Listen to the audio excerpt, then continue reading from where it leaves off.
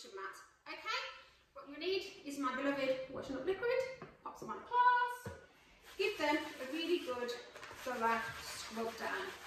Okay, we know washing up liquid is great because it breaks through all that grease and grime and bits of food that may have fell onto your kitchen mats, yeah?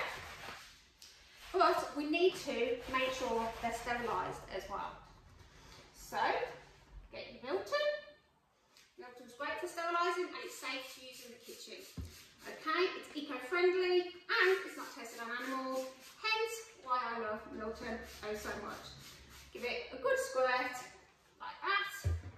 Get yourself a tea towel and dry off your mats. Now, it's important to pop them up against something to let them thoroughly dry because A, you don't want to be getting them out, popping them down and then someone leans on them and yeah, they're all damp. That wouldn't be pleasant, okay? So just pop them somewhere to dry. When both sides are thoroughly dry, you can pop them back on top of each other if that's how you keep them.